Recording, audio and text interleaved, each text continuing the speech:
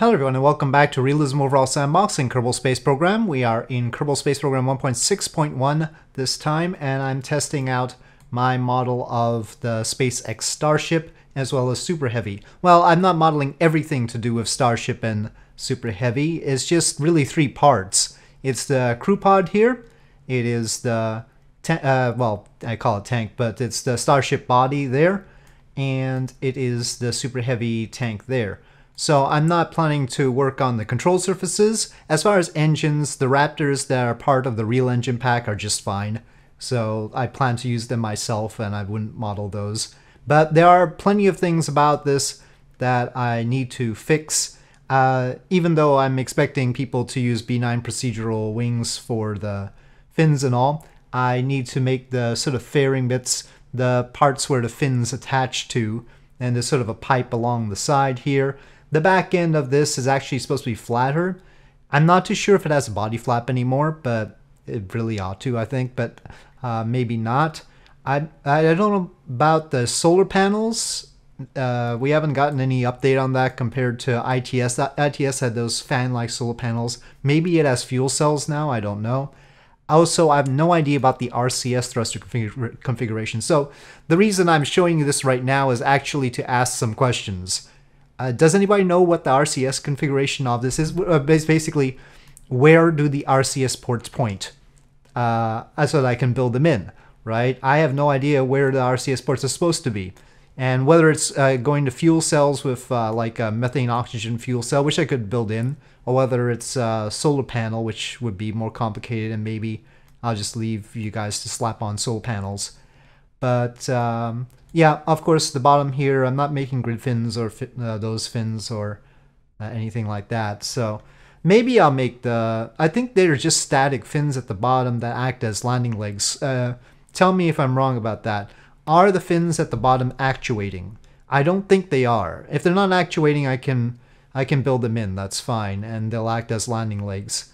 I think that can work.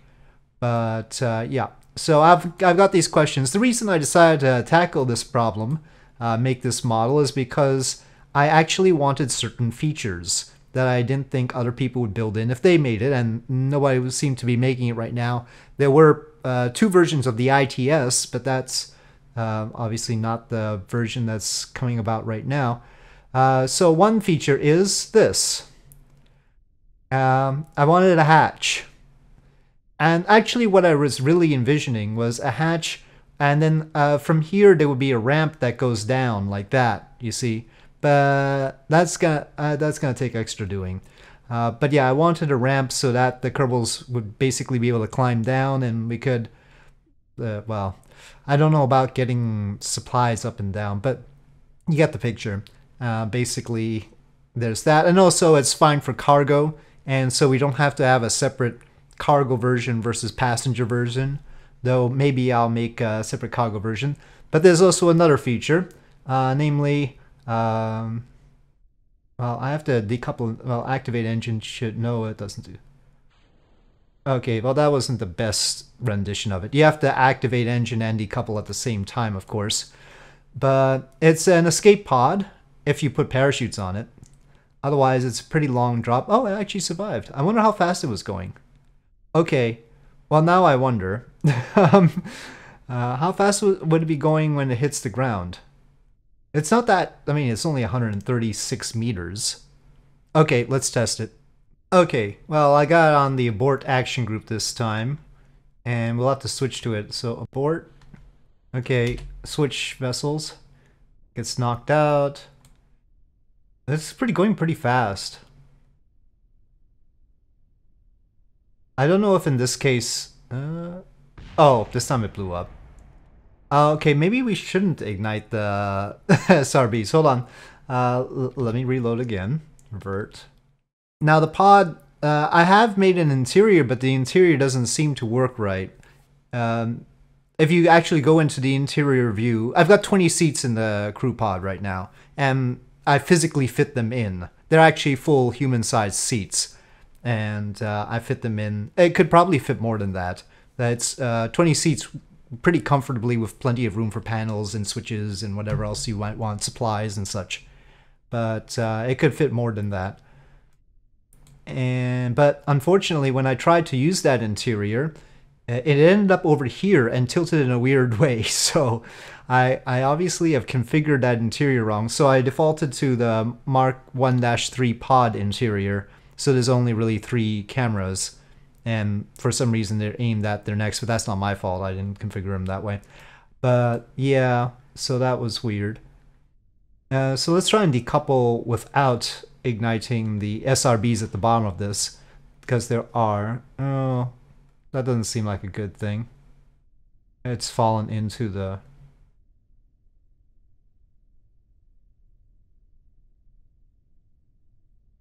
Yeah, that's probably not what we wanted to do. I'm just creating all sorts of chaos here. Yeah, they're little SRBs. There's a solid fuel there, you see. And so if I activate engine, I need to make those SRBs a little bit stronger, maybe. Probably. Anyway.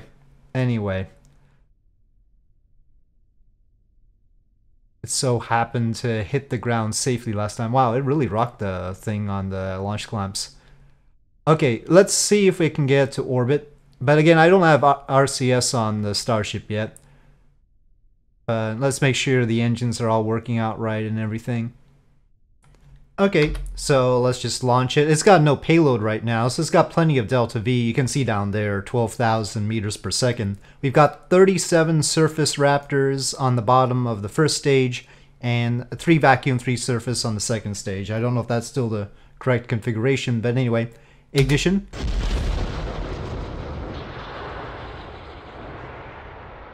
The fuel loads are the fuel loads as stated on Wikipedia for this.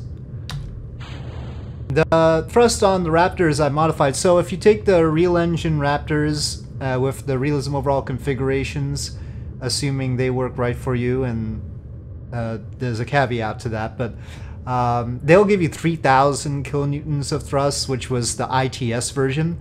I've changed them so that they only get the thrust that they were tested at in 2018, which is the last time we got an actual thrust and ISP number. So they should have at least this much, which is at the 1,800 kilonewtons for the surface and 1,900 for the vacuum. And the vacuum engine gets 375 seconds ISP in vacuum. You can see 330 here. I think this is very reasonable.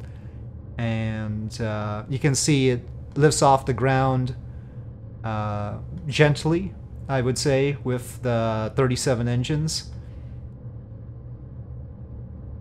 Hopefully they will be uprated, but we don't have better numbers right now, so I'll just go with this. Now, I don't think they're all supposed to gimbal. I think it's only the center ones. It's a tough fit. I did put 37 nodes at the bottom of this, and I tried to match where the images on the SpaceX website said they were, but I couldn't quite manage that. I just fit them as best I could. But still there's little bits poking out, you can see here. It's not fitting perfectly, and that's probably because the engine model is just a little bit too big. So it's tough to fit them all on. But there are 37 down there. And the nodes are there, though unfortunately you can't just put one on and have all the symmetry work. You're gonna have to put them one at a time. I'm sorry. The Super Heavy tank has a decoupler, so you can just stage it off. You don't need a separate decoupler. And again, of course, I'll link the parts as they are right now in the video description. But there's a lot to be fixed about them, lots to do. Of course, at some point, if you're using these properly, you're going to want to stop the stage, reserve fuel, and have it land somewhere. It does have a control core and comms. And electric charge, it has built in 2,000 units, but it's not consuming any. I need to fix that. The control cores need to consume electric charge. I haven't got them doing that yet. Lots to do still. But I had questions, so if you have any more data to provide me, that'd be great. I know people are at least interested in SpaceX's Starship, so hopefully people have been keeping up with it. Now, of course, Starship has a header tank arrangement here to shift the fuel around so it has the right balance. First to re-enter in a sort of shuttle-like style and then land on its tail. I'm gonna sort of implement a COM shifter once I get down to testing it with fins. So if you use the RealEngines engines by default with the RO configuration, they should be way OP for this, which is fine. You can just throttle down. They'll have a lot of thrust if you put 37 on. The problem is, when I tried to put them on, they seem to have liquid fuel oxidizer configurations, and that is because in the RO configuration, they didn't edit the engine module. And so I had to add that in. But that might be just for RO in 1.6.1. That might be already fixed in more recent versions of Realism Overhaul. This model should work in more recent versions of KSP. I did it in reasonably updated version of Unity. I tried to make the paneling like they seem to make it out of panels, but unfortunately there's a seam where it doesn't match. I've got all these problems. Whenever I make these things, all I think about are the problems with them. It's just how it is. So what I'm gonna do to reserve fuel is I'm going to stop it when the stage delta V is the same as the surface delta V. That's a good enough first approximation. I said surface delta V, I mean surface velocity. Okay, shut down and separation. I don't know why I had a signal loss with the first stage. So that's it. I mean, a very simple top there. And then we have 3 vacuum and 3 surface here. I don't have nodes for those. I trust that you guys can put them on just fine. Well, it says limited probe control. Well, I'll have to fix that at some point. Of course, the shininess is brought to you by Textures Unlimited, so keep that in mind. It's definitely not reading the right delta V there, and that's because of the weird crew pod situation, I guess. Otherwise, if we take a look at the engines, this is getting 375 and 1900 kilonewtons right now. I expect that they are going to uprate the engines from what we have here. They'll probably be more powerful than this. Well, it would probably be more efficient if we shut down the 3 center engines.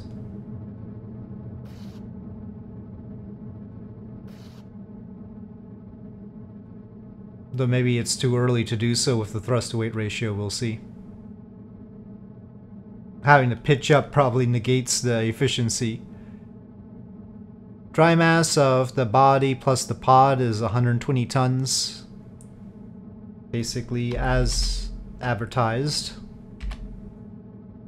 Without reserving any fuel in the first stage, it would be able to do a lunar flyby mission directly.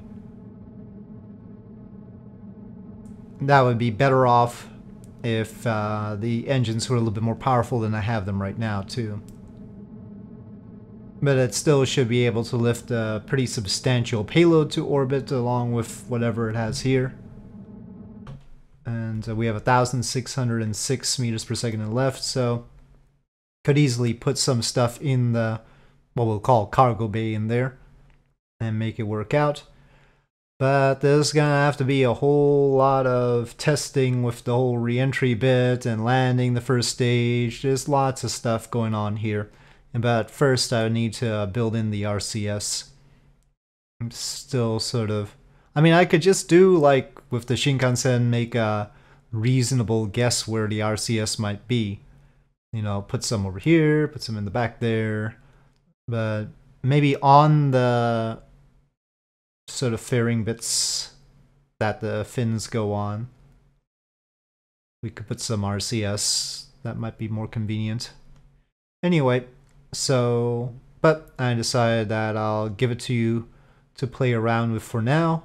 There's no node on the back here or on there, so you're gonna have to use a radial attachment point. There is a smooth collider on both, so that's at least there. There's no hatch. I had trouble figuring out how to get the hatch working. I have a hatch on my Lynx capsule. I tried to mimic the same thing and it keeps telling me there's no hatch. So I put the sort of airlock module on it and the ladder and everything. It doesn't seem to read them properly, so I have to figure out what's up with that. There's a lot about this that is frustrating.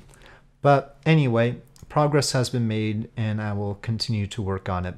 So with that, I'll say thank you for watching. I hope you enjoyed this video. If you did, please do press like. If you have any comments or suggestions, please leave them in the comment section below, and I'll see you next time.